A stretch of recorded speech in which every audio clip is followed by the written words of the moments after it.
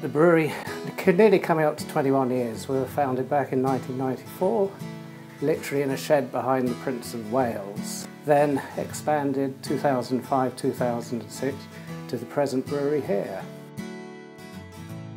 On an average day we'll start a brew at about 8 o'clock in the morning, and malted barley, that's the main ingredient, local malted barley, most of it from Dartmoor National Park. We'll mill that, that'll go into the mash tun where we mix it with our local Dartmoor water. That'll be extracted out of the mash tun, then goes across to our boiler where we add the hops. We only use English hops.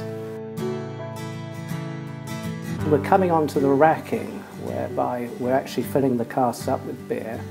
This is the stage we add the finings, which clear the beer. Without that, the beer would actually be hazy, but we add finings, which is isinglass, which is the final thing we do to the beer before it goes out to the pubs.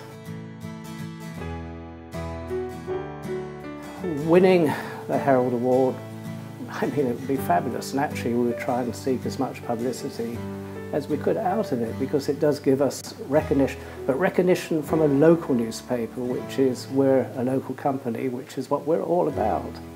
In an industry that sometimes doesn't get the recognition that others do, because unfortunately when you produce alcohol, you know, it does have some negative effects, but what we're producing is the good real beer. So no, it is good, and hopefully we might come up with something.